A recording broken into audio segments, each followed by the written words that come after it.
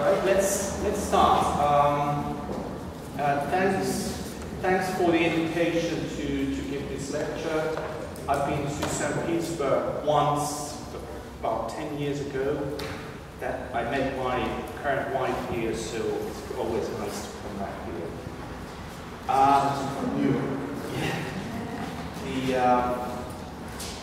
I may have had a slight food poisoning, so if I'm even less coherent than normal, so please apologize for that. So I just try to survive, and I went to the restaurant, ordered the most fantastic carpaccio, Argentinian beef, and it was so good, and then in the morning, kind of put me off. Okay. What I'm going to do today is I'm going to describe briefly a model of speech perception to sort of set the scene for audiovisual speech perception. I'm going to mostly focus on the role of attention in audiovisual speech perception, basically two aspects of attention. Perceptual set, which is about what we expect to hear or to perceive, seems to affect the integration process, how we put together visual and auditory stimuli, probably very automatically. The other one is selective attention, when you focus your attention on some aspect of the stimulus, or the stimulus, if you consider that as an object, seems to also affect the integration process. It means that if you're not paying attention to the articulatory movements, then the auditory stimulus and what you see, they don't combine into one sound or syllable. I tried to show a few demonstrations and hope that I can convince you that that's the way. And the motto for all this is that perception and attention are closely linked, and human beings are active perceivers. They are not like passive receivers of stimuli, but they actively seek information from the environment. Okay.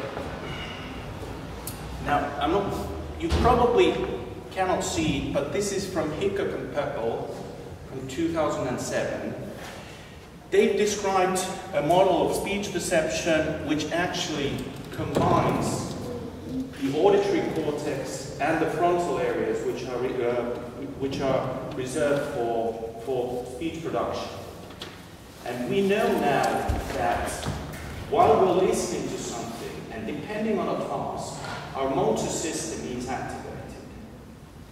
And while we speak, the motor system sends a signal to the auditory parts, in most cases to attenuate, while we're actually speaking, our own perceptual system, at least to some extent.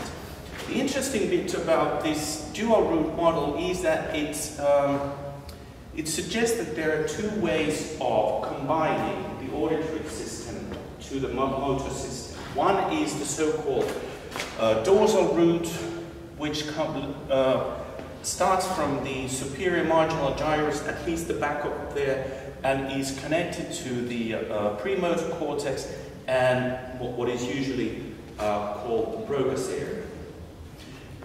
And this is just the sensory motor link. That's the way the motor cortex and the auditory cortex talk to each other. This ventral root is more related to dealing with meaning and intelligible speech. There are a couple of nice papers by Stuart Rosen and Sophie Scott, who manipulated the intelligibility of speech and showed that these areas here, the medial temporal gyrus and the anterior temporal areas, are activated to a different degree as a function of how intelligible the speech is. You can do it by adding noise vocoding normal natural speech and creating like a type speech. and people can still understand the phonetic content. What I'm going to do today is show you how to use sine wave vocoded speech, which is an artificial way of preserving information about speech, the vocal tract resonances, the timing, the amplitude modulation, and people can understand sine wave speech if they know to expect that it's speech. If they are naive, nobody's told them that the weird sounding stimuli actually are speech. They don't perceive them, don't recognize the syllables, the sounds. That's a very persuasive way of taking care of the stimulus properties. You know, one of the research questions is that is speech perceived in a different way from other sounds, or are they using the same kind of mechanisms in terms of speech perception? Now, there's always a problem comparing speech to non-speech sounds, because non-speech sounds usually are less complex than speech. But using some sort of manipulation like time-varying sine wave speech signals or these noise-coded things, you can use the identical stimulus and compare how they are processed depending on the expectation of the participants. Okay. Right, audiovisual speech perception. At the moment, you're looking at my face, unless you're sleeping, but you can also see my mouth movements, and you hear my voice, and you combine that into one percept. You actually do hear my mouth movements. And what happens is that when you see the articulatory movements, it enhances speech perception, especially in noisy conditions, but also in quiet. People are more accurate in recognizing speech when they see it. That's a fact. Now, you probably all heard about this McGurk effect, where you combine two stimuli which are incongruent. You see different things than what you hear, and it creates an illusion, an auditory illusion, which is very prominent and persuasive. Let's try to see if I can show you that.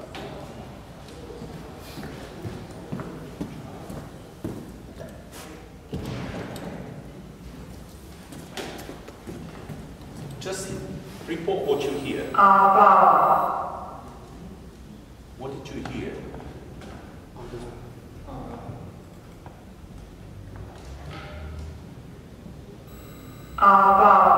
Okay, now close your eyes. What do you hear now?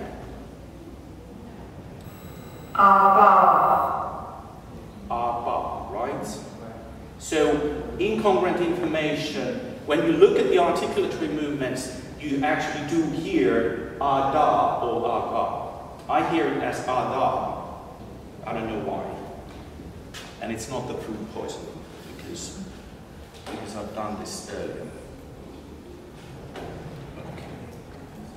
Right. So now the question is, how does that integration process take place? There are two major theories or models. One is that you combine the visual and auditory information very automatically without identifying both sources. Because the identification process takes place after these visual and auditory stimuli are combined, integrated. Now, the other people claim that it happens late. You first process the auditory stimulus, and the system says that's bar. And you process the visual, the articulatory movements, and you say ga. And then the system combines those into a new person. So those are the two main possibilities. I'm not really going to talk about the actual integration process much, except that I try to show that attention modulates the integration process. Especially your expectations can hinder the integration process.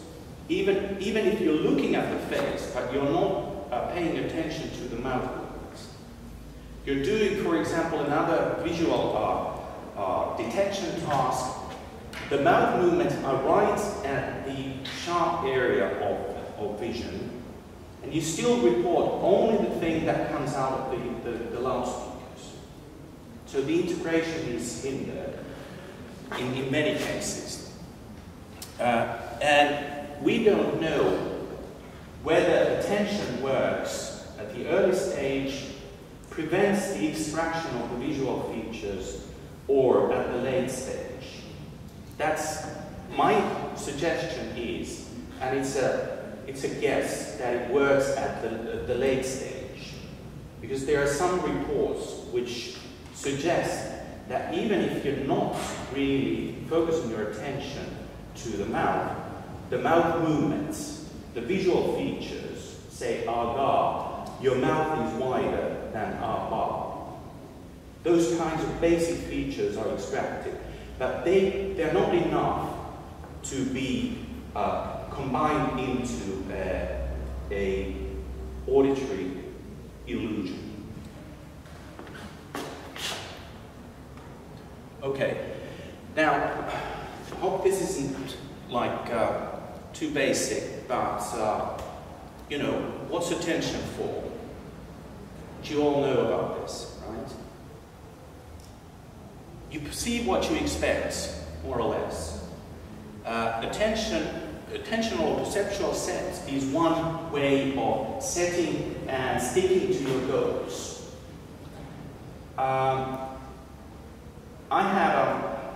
I think this is revealing to some extent. About 5 years ago, I wanted a motorcycle badly. And I thought that I had money. I just moved to London. And I thought, okay, I'm going to buy a motorcycle from London because they are cheaper, they are newer, and I like a couple of the UK bikes, for example, Triumph. And then they have a lot of Ducatis.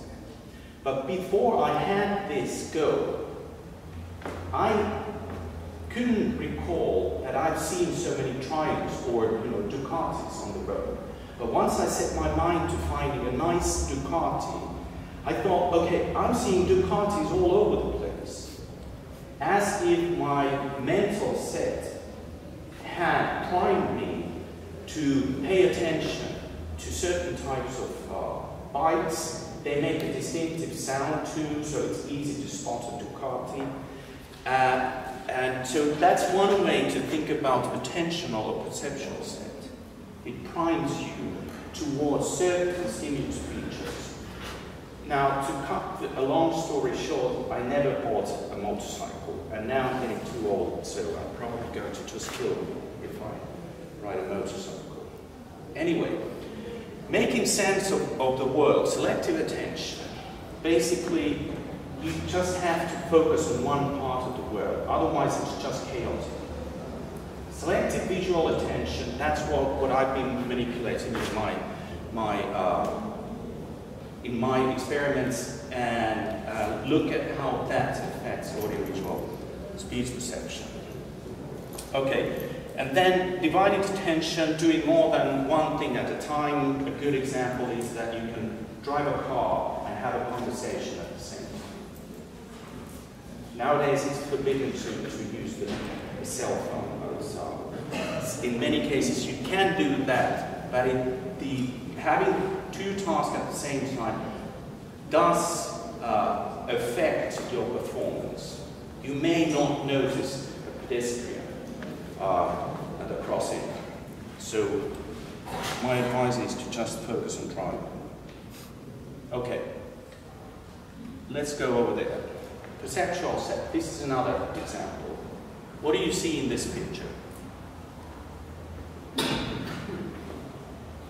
Just black and white random dots. What if I say there's a dog? A dog. Dalmatian. Dalmatian dog. Now I'm priming your system to find features of dog. And it's here. Snout over there, tail, hind legs, front leg. You start to see it now.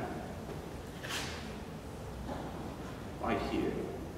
Now the perceptual set affects the way you organize this scene.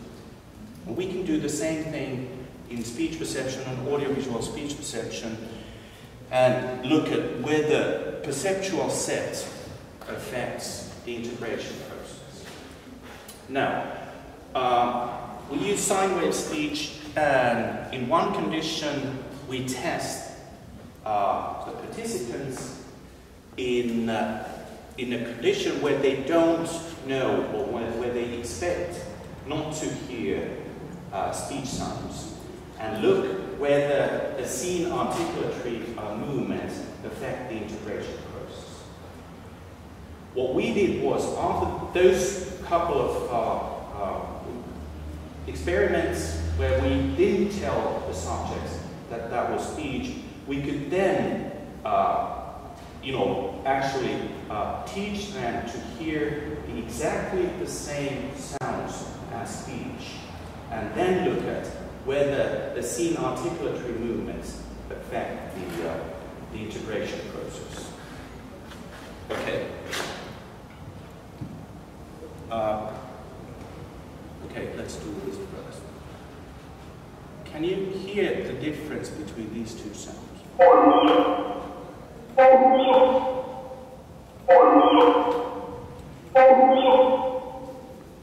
Do you hear? Who doesn't hear a difference? Everybody hears a difference, but it's kind of hard. How would you describe these sounds? How do they sound to you? Some sort of whistles going up and down, right? Okay. Let's try this one.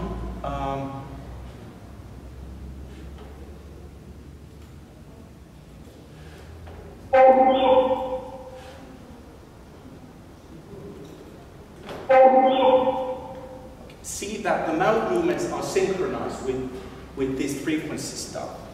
Can you?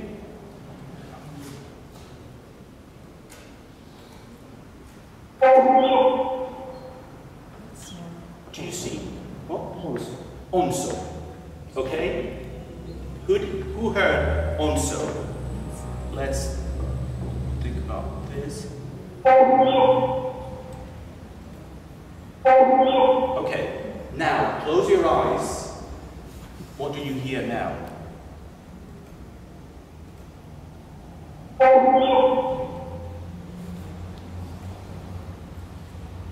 Where is it? I would say onso, right? But it only integrates in people who know that it's onso and onso. You hear it as onso when you look at the face and see that the mouth is still open. Maybe see a bit of the tip of the tongue there. And this is exactly what we found in our experiments. The natural speech is clear. You hear onso, and when you close your eyes, you hear onso. So this is the McGurk effect, in a way that it doesn't really create an illusion, because it's onso, the thing that you see and sort of lip read, but the percept is as if you hear it.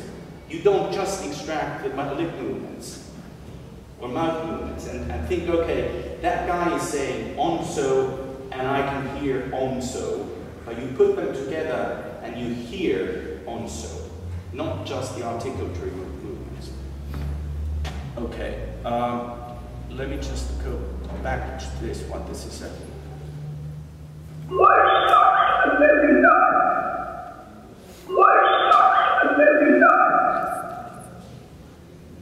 This is the first sentence I made about 10 years ago. And there's a researcher called Robert Bremers in New York, who actually invented the whole thing, sort of made it public, 81. And I was worried about the quality of this sentence and the whole okay, I sent that sentence to him, and he replied to me quite soon and said, okay, sounds great. The sentence, my ship is full of eels, comes out loud and clear. Now, I think he was pulling my leg. This is not my ship is full of eels. It's life sucks and then you die. So, right. Now you know your prime, and then it's kind of clear that it has a phonetic content, consists of a few words, and it sounds weird, but this information does contain enough. These tracks, the black and white part of that, that's the frequency information that goes up and down. This is time, and the darker the track, the more intense it is. And you just put these three together, and you get a nice phonetic perception. Okay, now let's look at this. Is the original spectrogram of onso, and this is onso. These dark vertical striation, that's the vocal cord pulsation.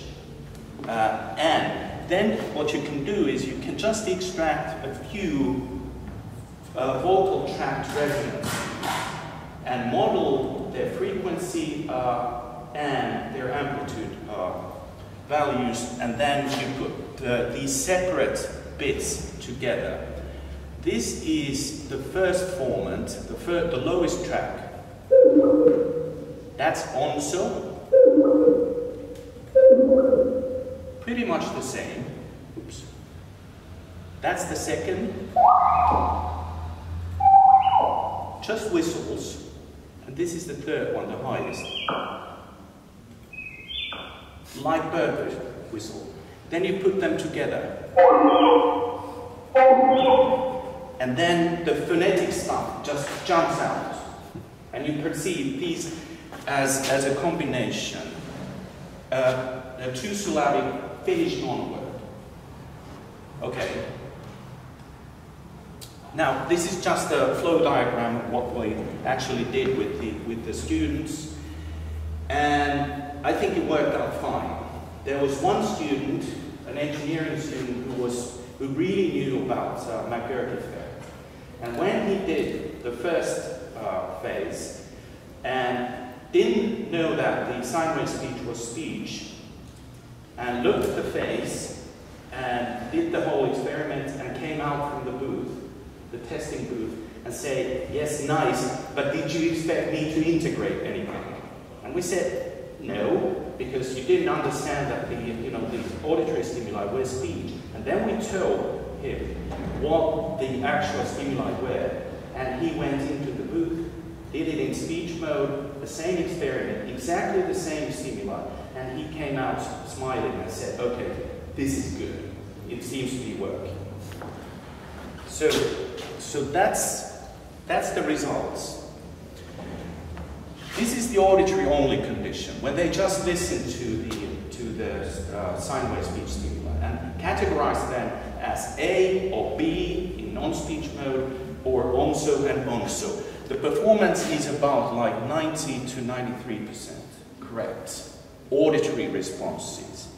This is just the height of the bar actually suggests that the higher it is, the more auditory stimuli you report. The ones that come out from the loudspeaker. And when it gets lower, then it means that you don't hear what the loudspeakers say, but you're influenced by the visual information. Now, this is a congruent condition where auditory onso is combined with the visual onso, so congruent. or auditory onso with onso, visual onso. And now these are the McGurk trials where incongruent information is combined. And this is the bar, 84% auditory responses when these guys don't know that it's speech. They just think it's whistles. The visual information doesn't affect their performance. Now, the same guys when you revealed that it's speech, and this is natural speech, only 3% of auditory responses. And believe me or not, this difference here between speech mode and non-speech mode, it's not significant. We had one person who couldn't hear the sign language speech as speech, even when we tried to teach her. Okay, now this is such a huge difference that you don't need statistics. But the journals, they require running some statistical tests, and of course this difference and this difference are highly significant. Okay, I think this is a nice demonstration about how perceptual set, your expectations, affect how you combine visual and auditory information in speech. Now, that's just a control study. Okay, where in the brain does this integration take place? This is a very simplified picture which just highlights one area in the brain, posterior superior sulcus. That's just a bit back from the primary auditory cortex, right? And it lights up when, here are three different conditions. Swine wave speech, a control sound, which is just noise, and then the audiovisual condition. And you can see that pre-training, almost every, this activation or this signal change is approximately the same in three conditions, measured at this area approximately. And then this is post-training. Now people listen to auditory-only stimuli and they know that it's speech, onso or onso. And this is the audiovisual condition. And you can see that the bars here, the activation change, is exactly the same for unimodal stimuli and audiovisual stimuli. So this area is sensitive to the speech mode, both in unimodal, when you listen to auditory stimuli only, and in the audiovisual condition. But this area lights up almost every time you use some sort of meaningful stimuli. It lights up to environmental sound, lights up to words, speech, and audiovisual speech too. But it just tells you that this is some sort of integration place, integration location, which combines information coming from many different perceptual areas, visual, auditory, tactile. I haven't seen any taste experiments, but I'm sure someone has done it. Okay. Now, the task, what we thought that, okay, this integration process and being in speech mode, knowing that it's speech, could be task related. What we asked people to do in the previous experiment was to identify, categorize. They have to process them deeply to be able to pick up the information and categorize onso and onso correctly. Or in the non-speech mode, say, okay, this signal was category A, or belongs to category A, and this one belongs to category B. So that's identification. Now what we did was use a detection task with exactly the same stimuli. And the detection task doesn't require information about the category identity. You just have to inform whether you heard something or didn't hear something. And people have shown that usually audiovisual presentation boosts up the detection rate a bit. Usually it's like something like less than 2 dB. It's a very small change, but it's significant. Now, what we did was we ran the same task first with using sine wave speech and identification, and then the other one, exactly identical stimuli, by using a detection task. Okay, I'll just mention this one. Let's look at that one. Basically, you're presented 2 stimuli, trial A and trial B, and your task is only to inform whether the stimulus was present at trial 1 or trial 2. So 2 alternative fourth choice tasks. And we did it with the staircase method. We were looking at the threshold or hearing threshold, how low the sound can be in terms of intensity in the presence of noise. And that staircase is that if you get it right, the noise level is increased. If you get it wrong, the noise level is reduced.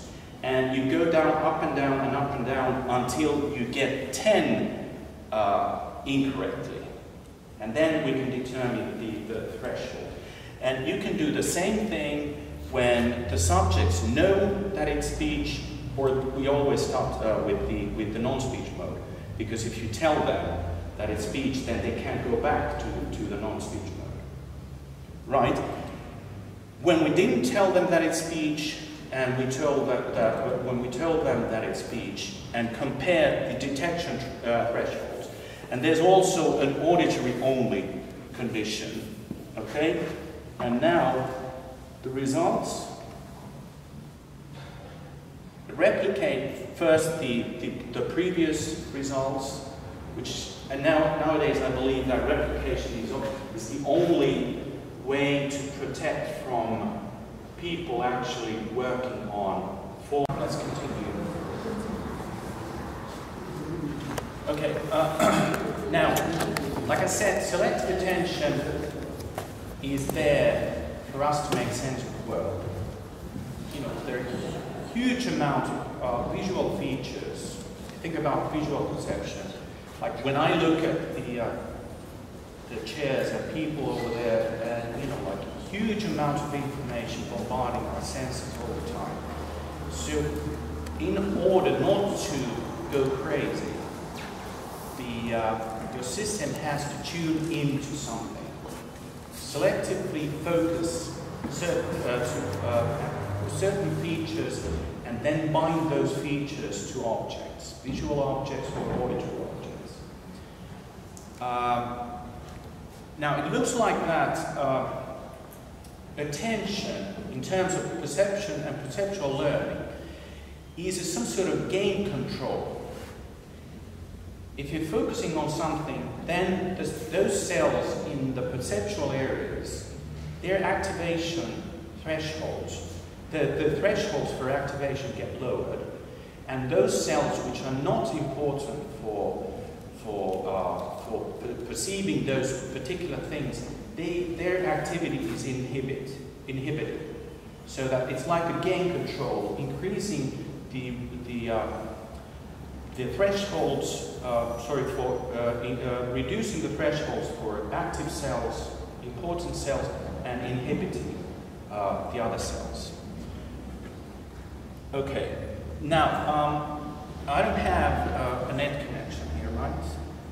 Internet, no, okay.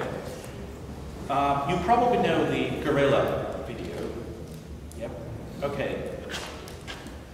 I have an auditory gorilla version, which would just run as a student project in UCL, and this is, now, the scenario is this. Now, you probably, those who don't know about this guerrilla business, then you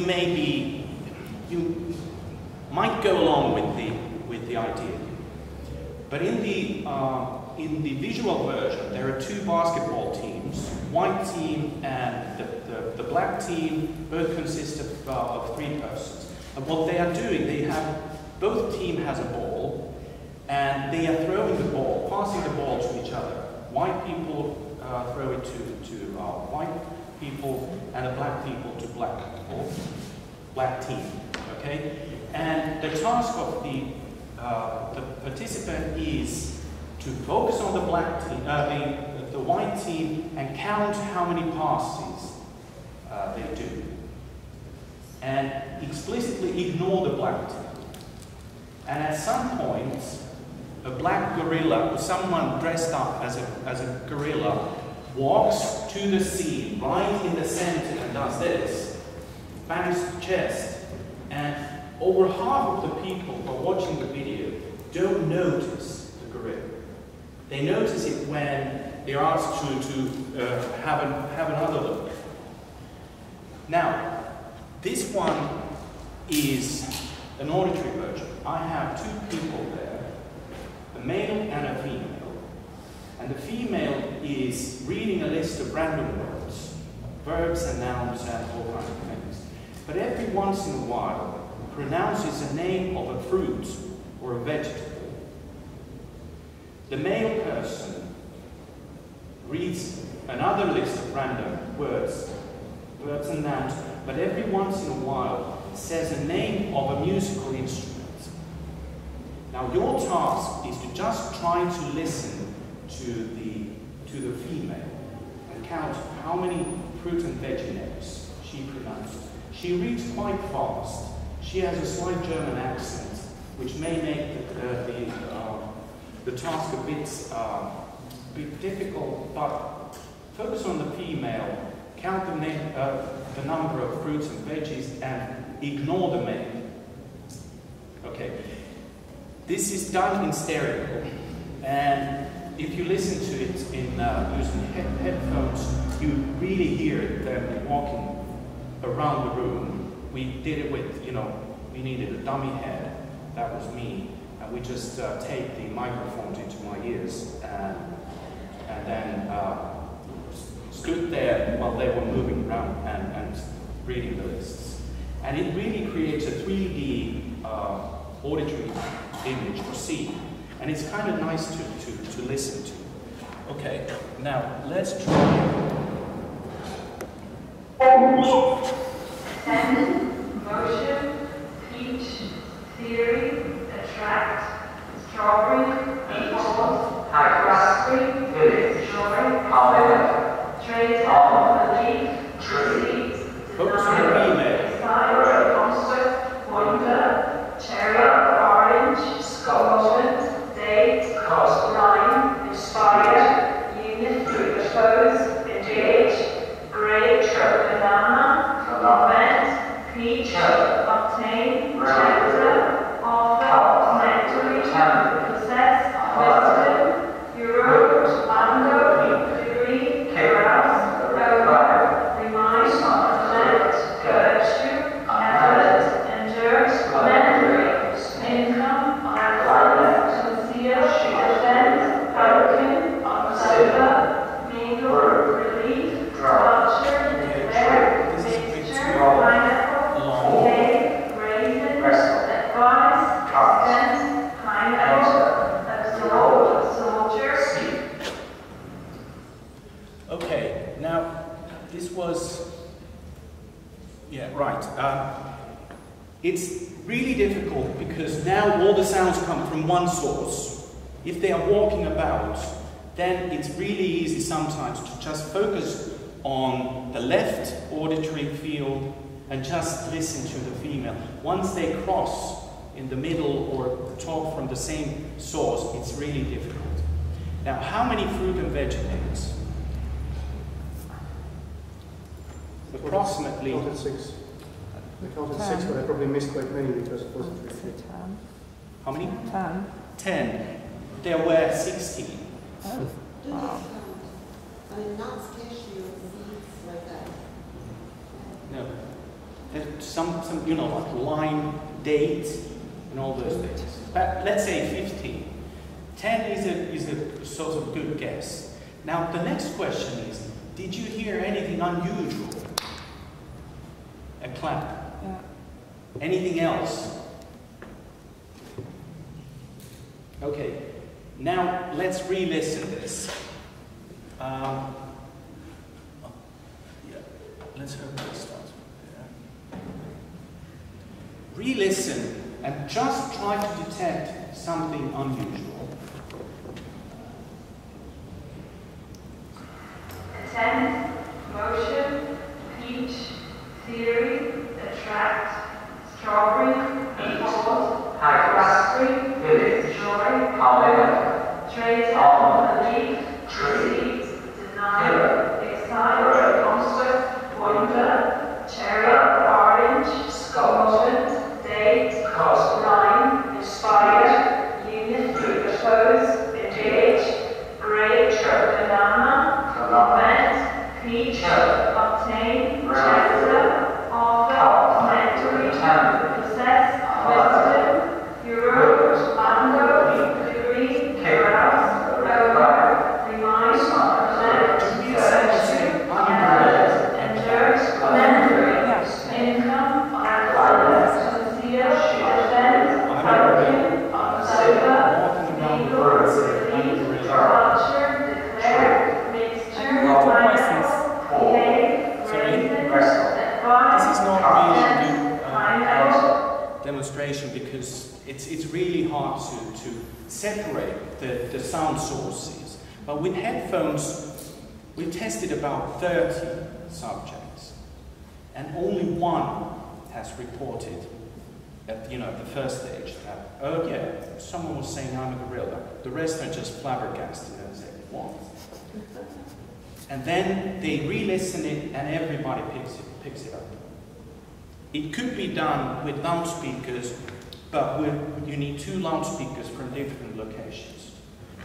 But headphones are fine. Okay. Now, this is about selective attention. This is about selective visual attention, visual spatial attention.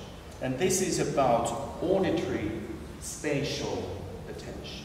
A demonstration that you focus your attentional resources on one task, on one object, and you can actually ignore a lot that's happening in the scene.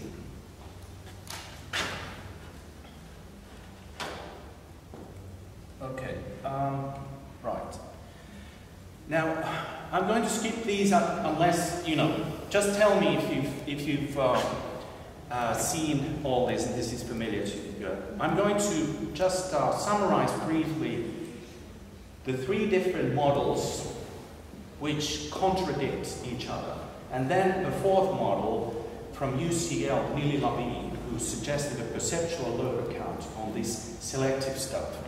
Now, all these different models, they emphasize selectivity and limited resources in processing perceptual elements, as if the memory or some sort of filter that doesn't prevent the system to be overloaded because of these limited resources. One way to think about these limited resources is could be coming from evolution. Our perceptual system can process in parallel quite a lot of information, but our motor system is a serial system, right?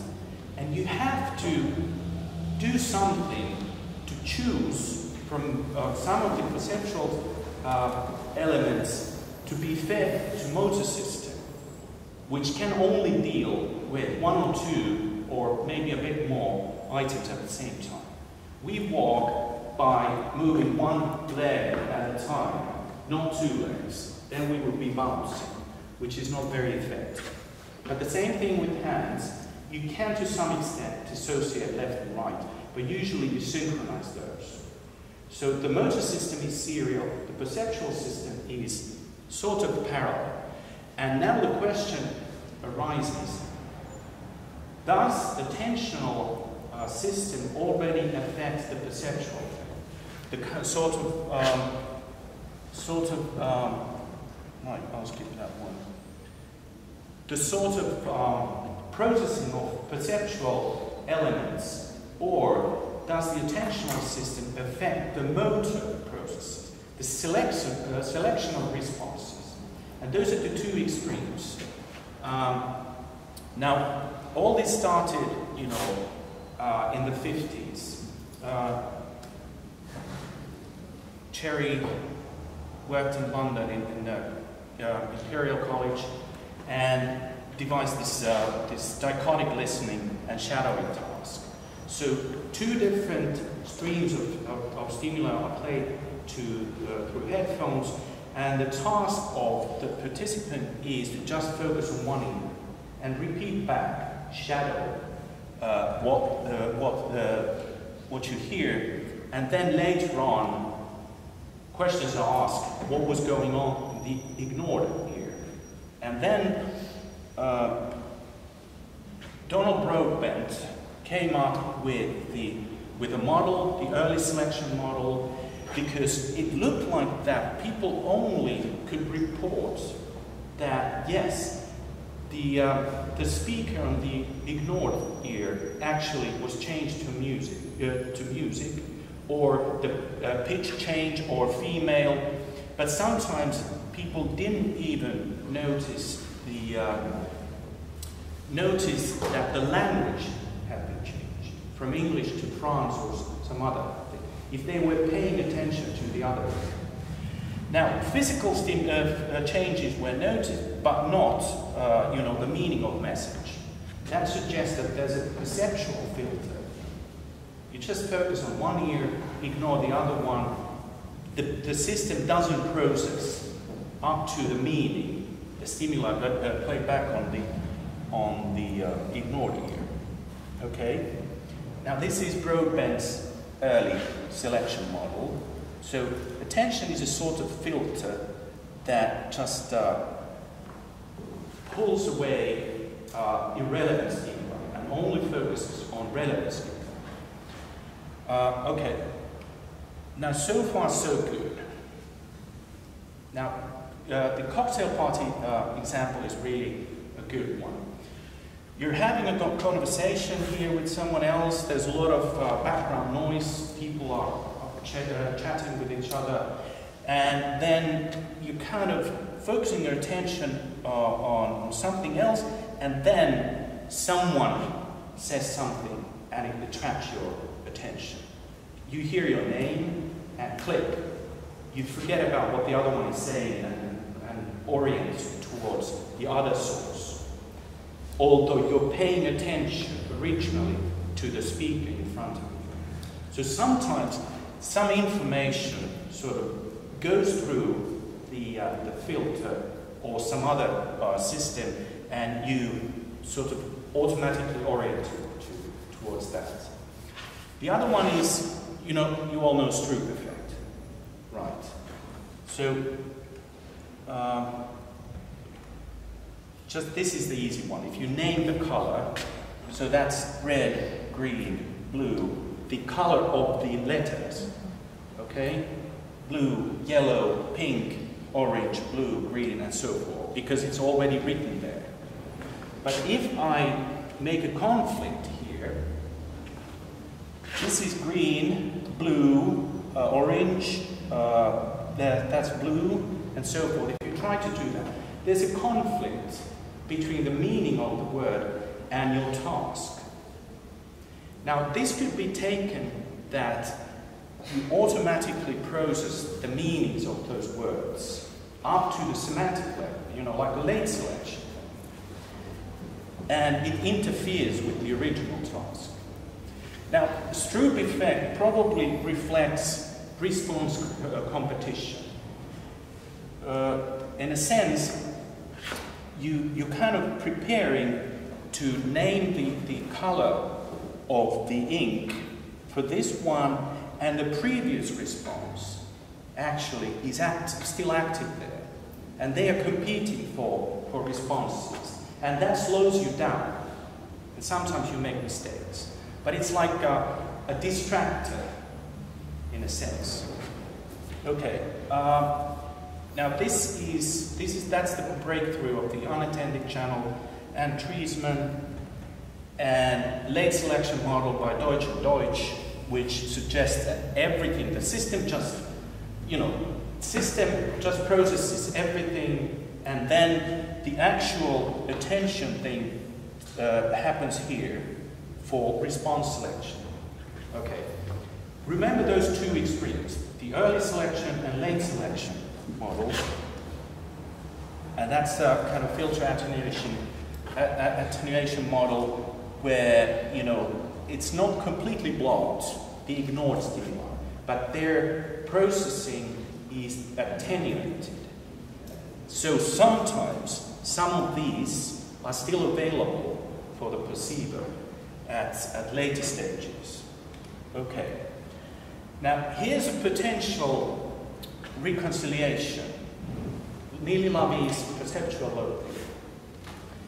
Now, I think this is a good sort of idea how it might take place. What if the perceptual system is actually capable of processing all stimuli automatically up to recognition until the system runs out of resource capacity? If the task is really difficult, you can only concentrate on one thing, and probably there are not enough resources to process those. But it depends on the task. And what Lavie suggests, that it's not really the task difficulty, but it's how much loading of your perceptual system is in the visual display. Let's talk about visual spatial attention. So low perceptual load condition, there are lots of information, resources to process many different sources of information.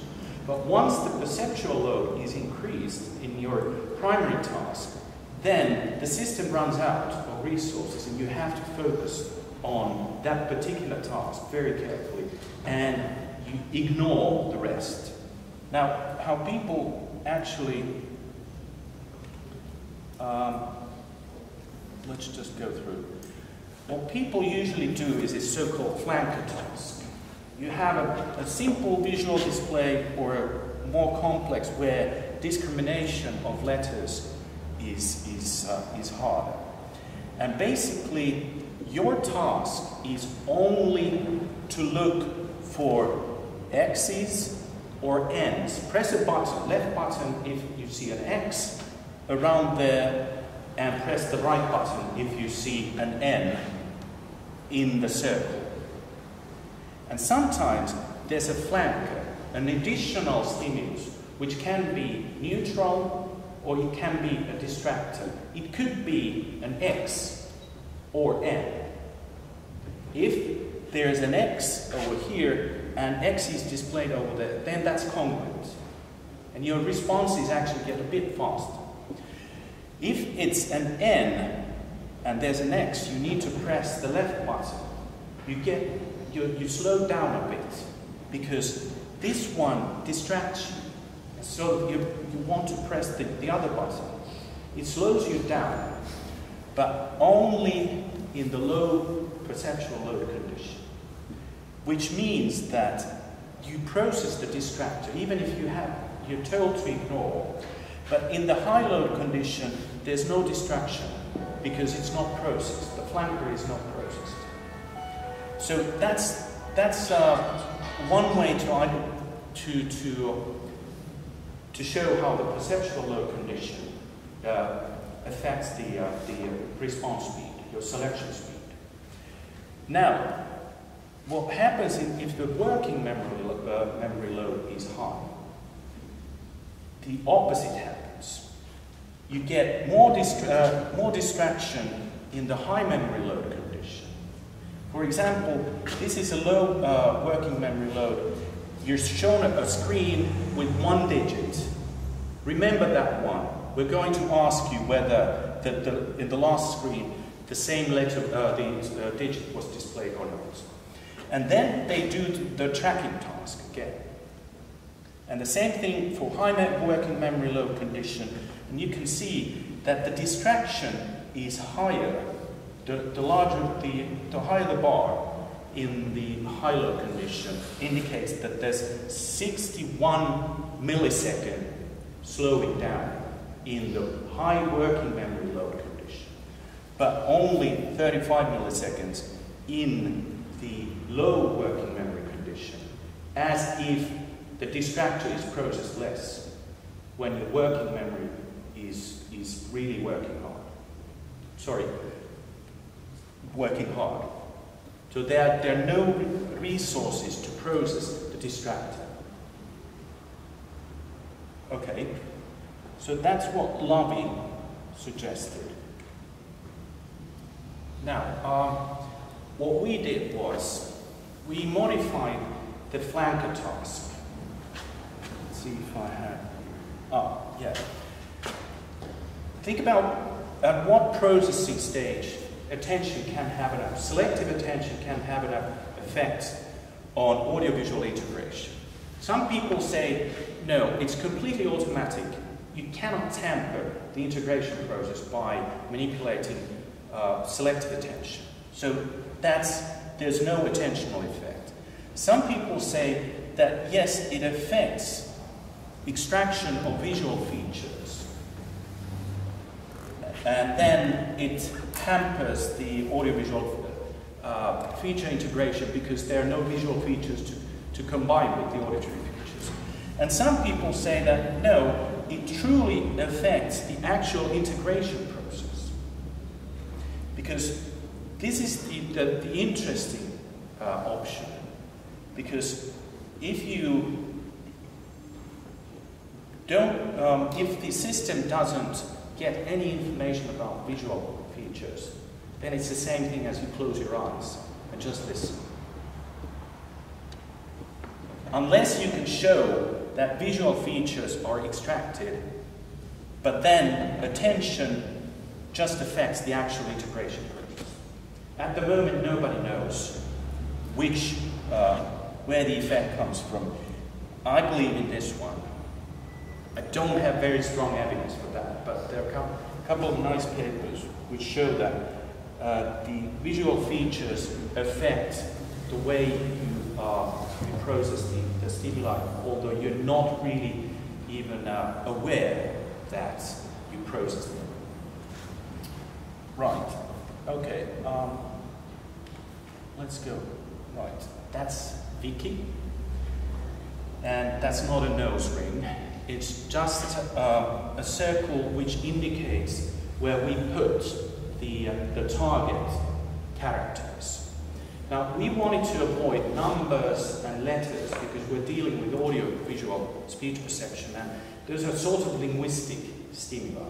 So we had to come up with some other types of characters which are not familiar to people, you know, at least Westerners. And what Lili Lavi suggested is that, why don't you use Hebrew letters? Because at least for me, Hebrew letters are just visual, graphical characters, and they make no sense to me. And what we did was, we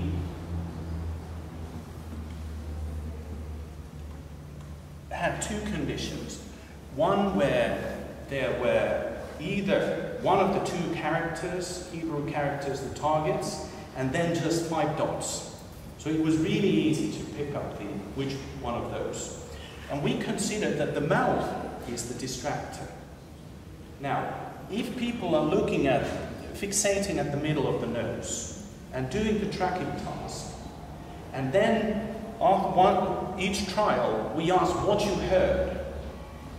This one actually, like if you remember from the earlier, the first demonstration where Vicky says "aba, aga," then there's a silence about 3 seconds at first, and then during that task, people are doing the tracking task, and they're still doing while Vicky actually pronounces the word, the syllable, And then after the trial, we asked, what did you hear? They say, aba, ada, or aga. And now, if the tracking task depletes the attentional resources, then people would be more inclined to say what was coming out from the loudspeakers, aba, when Vicky was actually pronouncing aga, as if visual information didn't affect the integration process. The low load condition, just one target and 5 dots, easy task. And the other one where there were three non-target Hebrew letters, which were really, I mean, to me was just too much. I couldn't do it. We had to slow down the presentation rate so that other people felt that it was ridiculous. How can you be so slow? But we did with students, college students, and some of them were really fast and accurate. Anyway, so a similar type of audiovisual baseline, just the Hebrew letters displayed, but the task was just to focus your attention on the mouth and report what you heard. That's the baseline, the reference. Then low load, same stimuli, the audiovisual stimuli, but now the easy target task. And then the high load and a couple of control conditions, just to show that they can actually listen to the auditory only or the videos, but they can lip read immaculately. Okay? And now, this is the baseline. Again, percentage of correctly reported auditory stimuli. And the higher the bar, again, less integration happens. In this case, the baseline, only 8.8% of the trials, people just reported the auditory parts. 92%, in 92% cases, they said a fusion response or some other non-auditory response. Okay? Now that's the baseline. And this is the low load condition, that's the high load condition.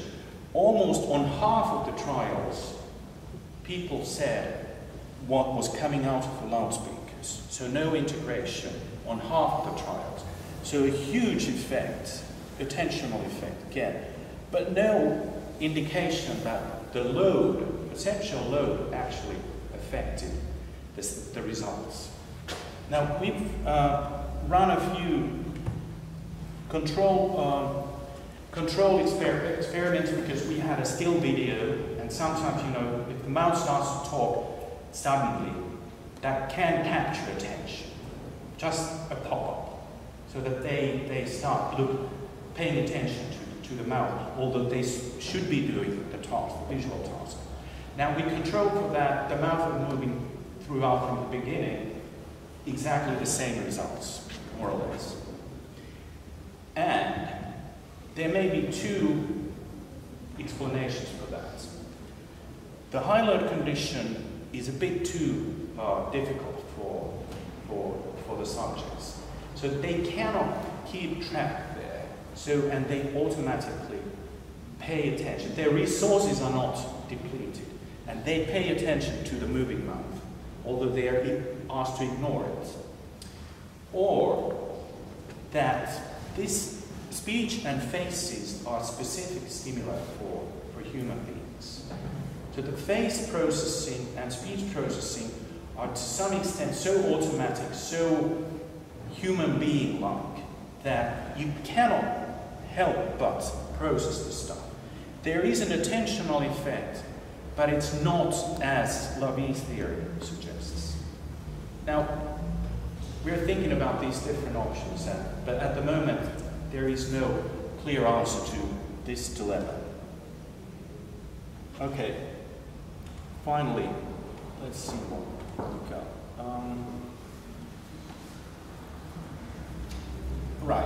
This is just a summary of the results. So, I strongly believe that focused attention is a significant prerequisite for audiovisual integration. You need to pay attention, not look at the map, but you need to pay attention to the mouth movements. If you don't pay, the McGurk effect is reduced. And again, we don't know whether people were actually paying attention to the mouth, although we strongly forbid that. Okay, now just stick to the Hebrew letters, but they still could have done it. I don't know how to test that. Actually, how to control for that. Yeah, I can suggest something. If you have Hebrew letters on the nose, as you did, and then have them on the mouth. Like here. Yeah, so you have them focused attention on the same area, Yeah, not on yeah, a different object. Yeah. Whereas here you might be ruin both attention and awareness. Yeah. Here you Yeah, that's a good point.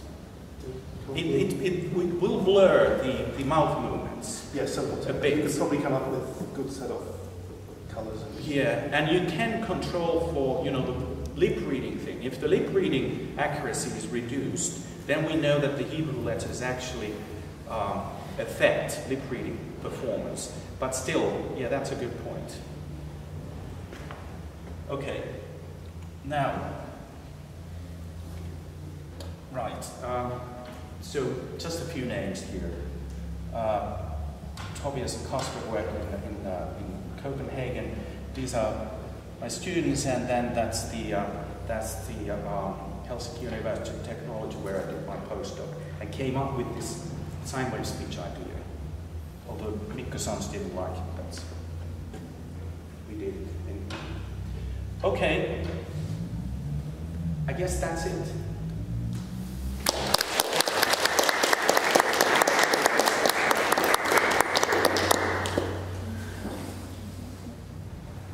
So now, no, you continue.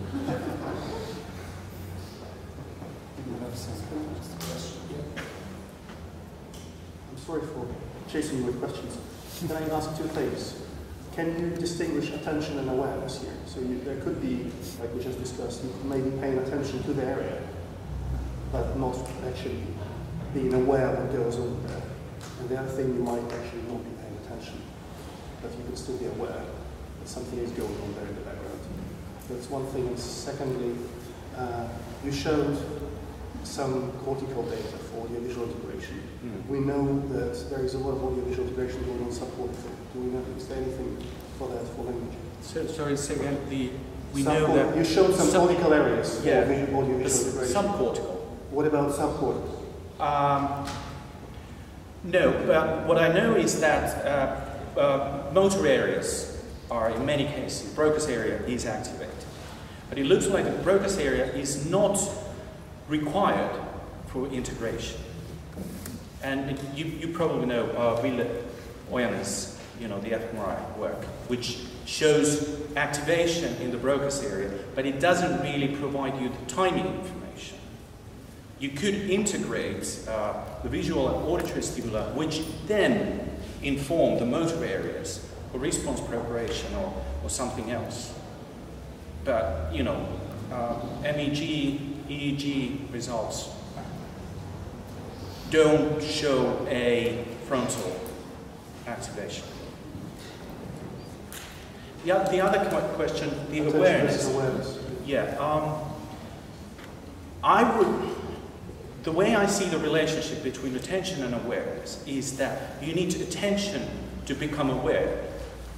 But even if you're paying attention, you may not be aware. But I cannot envisage, you know, a situation where you're aware, but you haven't really paid attention. Or do you have data? Yeah, you're aware of the traffic outside, but you don't pay attention to it. You could hear it, you're concentrating on the talk instead. But every once in a while you pay attention to it. To be aware. Yeah. You might be right. And you sort of check that the hum is still there. And then I would say, you cannot fool yourself and think, okay, I have been aware of it all the time. Or in your experiment, you're fully aware of the male talker being in the background, but you're completely ignoring him and paying attention to the female. Yeah, that's. But again, at least when I listen to the two talkers, I pay attention to the the male every once in a while, you know, I get distracted. And then I just collect myself and focus on the female. But there are two different things, attention and awareness. Thanks. Any other questions?